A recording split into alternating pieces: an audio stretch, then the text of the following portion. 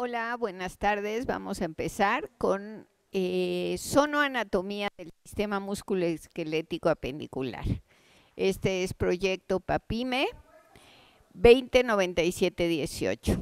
Es un honor para mí el tratar de mostrar la sonoanatomía. O sea, voy a utilizar el ultrasonido para poder determinar qué estructura anatómica está afectada en el esqueleto apendicular del caballo. Entonces, vamos a iniciar primero.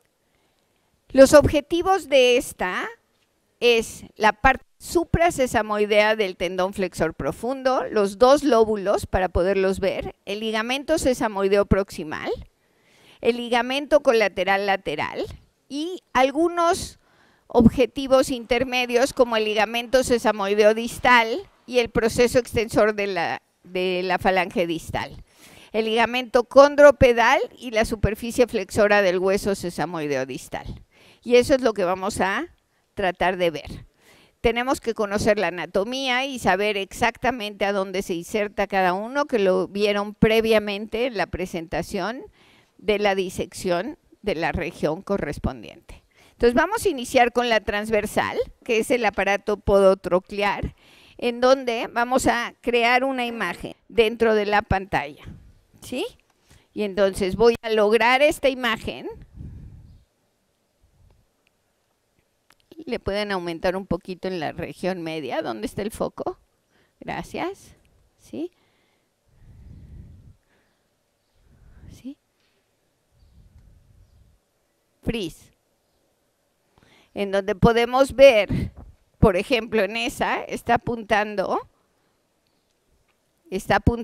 aquí tenemos un lóbulo, el lóbulo medial, que es donde hay más lesiones en general, y el lóbulo lateral, que está dividido, y esta es la parte de la falange media, en donde alcanzas a ver, aquí todavía no alcanzas a ver más que el ligamento anular distal, ¿sí?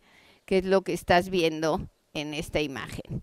Esto es piel y epidermis y esta es la almohadilla acústica que estamos utilizando en este caso, ¿sí? Vamos a crear otra imagen ahí mismo que es un poquito hacia abajo, ¿sí? En donde lo que tú estás haciendo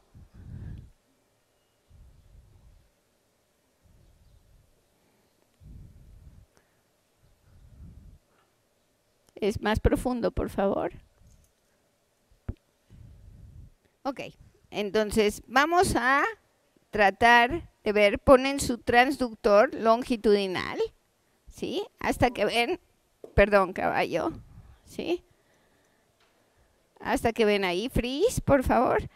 Ahí lo que están viendo es la parte del aparato podotroclear en su sección proximal, en donde lo que tú estás viendo son los lóbulos, el lóbulo medial, el lóbulo lateral, ¿sí? Del flexor profundo. Aquí se ve el anular distal, ¿sí? Que está en toda esta zona, y lo que van a ver es el receso palmar proximal y el ligamento anular distal, ¿sí? Con las eminencias de la falange media, ¿sí? En donde las ven literalmente, esto es la parte del hueso. Entonces aquí pueden hacer este tipo de corte en donde ya lo único que ves, ¿sí? En este, freeze, por favor, congelamos, y aquí lo que van a ver con el cursor, pues es el lóbulo medial, el lóbulo lateral, el lóbulo medial y la segunda falange, ¿sí? Que obvio también en esta zona nos estamos imaginando, ¿sí? Que está el ligamento anular distal. La que sigue es una vista longitudinal. Entonces tenemos que cambiar de transductor. Entonces al cambiar de transductor, lo que necesitamos es un microconvexo, ¿sí? Que lo que nos va a dar longitudinalmente es una imagen del tendón profundo, y lo que voy a hacer es una imagen sagital y una imagen parasagital para poder ver el lóbulo medial y el lóbulo lateral al mismo tiempo, para saber cuál es el que más está afectado. Vamos a ver también la superficie del receso navicular y el ligamento sesamoideo proximal y la falange media. Entonces yo coloco mi transductor, el cual está bellísima esa imagen, freeze, ¿sí? En donde nosotros podemos ver el tendón flexor profundo cómo está bajando a lo largo de la segunda falange o la falange media, en donde pueden haber, en donde hay un tejido conjuntivo y el receso distal de la falange distal, y el flexor profundo, aquí no se ven las fibras. ¿Por qué? Porque tienen una curvatura, y esas fibras, cuando tienen una curvatura, pues ya no están perpendiculares al eje del rayo, y eso hace que se vean más oscuras o anecoicas. Entonces, por eso necesitamos la imagen sagital. Aquí ven la silueta del hueso sesamoideo distal, aquí debe de ir la bursa y el ligamento proximal, que conforme lo hagamos para sagital, se va a hacer más evidente en la siguiente imagen. Entonces, vuelvo a colocar mi transductor ahí, y fíjense, ahorita me voy hacia lateral, en donde estoy viendo el lóbulo lateral, y alcanzo a ver parte del ligamento, ¿sí? Sesamoideo distal, proximal, del sesamoideo distal, pero es el ligamento proximal. Y todo esto es el tendón flexor profundo. Entonces ahora voy a ir parasagital hacia el otro lado para ver el lóbulo medial, ¿sí? Y el lóbulo medial se ve más claramente ahí. Puedes poner el foco un poquito más distal, ahí, ¿sí?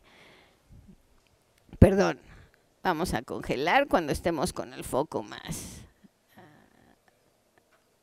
Necesito ver un poquito más distal en donde está el número 3, ¿sí? Ahí. Congela, ¿sí? Entonces, esta imagen es lo más que puedes obtener. Por eso se utiliza la resonancia magnética, porque tú puedes llegar tan distal como puedes, pero las imágenes del tendón flexor profundo en una región, en esa zona, son difíciles de obtener con ultrasonido, a menos de que tengas una imagen maravillosa, ¿no? Entonces, obviamente aquí van a ver que está el tendón flexor profundo, este es el hueso navicular y esto es parte del ligamento proximal, ¿sí? Y este es el receso de la falange distal. Entonces, en esta vista es lo que pueden obtener. De ahí nosotros podemos hacer las parasagitales, en donde ves el receso de la falange media y el ligamento proximal del sesamoideo distal. Pero esas son en las parasagitales. Déjame intentar una figura más para ver si la podemos observar igual, ¿sí? Ahí, descongela, ahí está el ligamento, freeze, ¿sí? Esto es parte del ligamento proximal del hueso navicular o del hueso sesamoideo distal, ¿ok? Y por aquí pasa el tendón.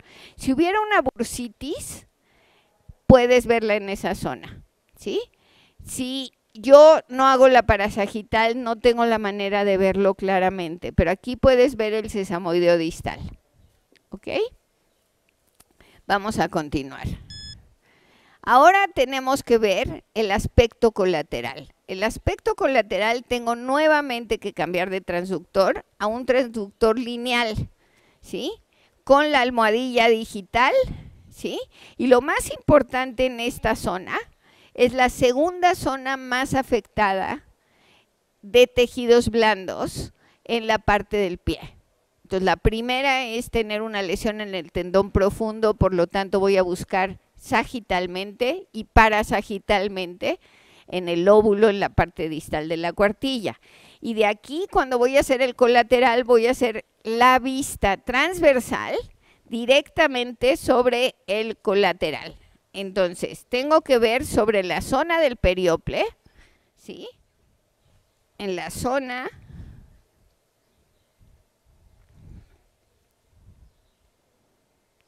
del periople, lo que vamos a ver, a buscar ahí,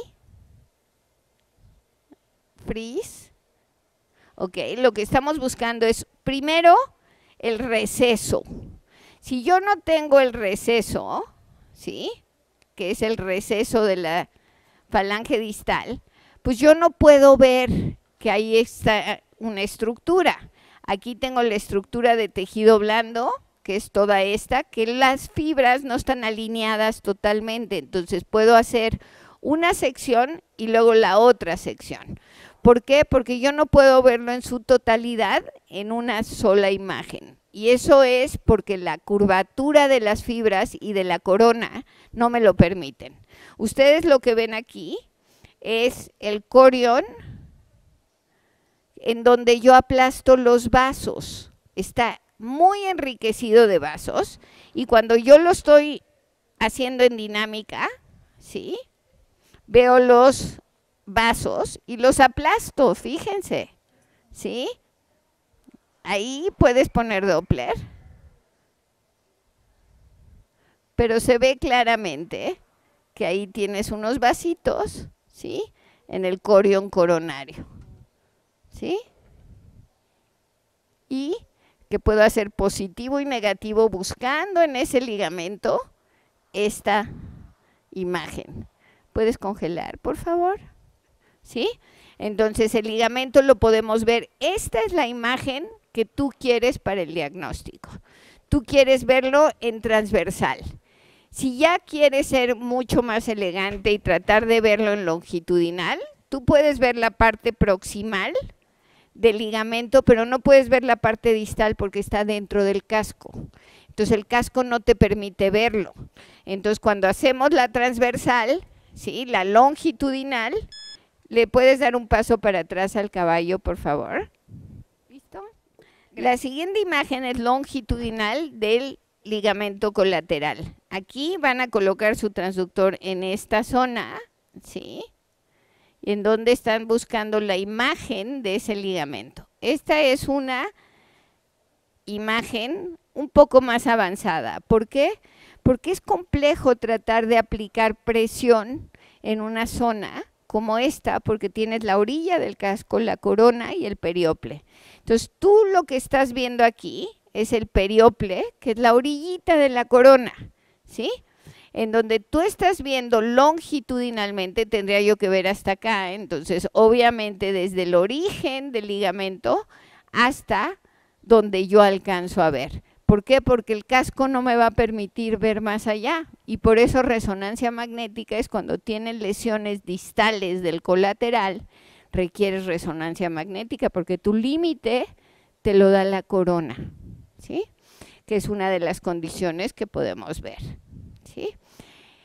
¿Qué más podemos ver con esto? Pues tenemos que tener preparado también con el mismo transductor para el aspecto dorsal, que es una sección sagital en donde voy a ver la inserción del tendón profundo, digo del tendón extensor dorsal o digital, y en donde voy a observar, ¿sí?, también el periople, congela por favor, en donde estamos viendo aquí también en la imagen el periople, ¿sí?, la parte del extensor que viene bajando y esta es la parte del proceso extensor de la falange distal. Y esta es la segunda falange en donde muchas veces vamos a tener irregularidades que pueden ser exostosis de alguna manera.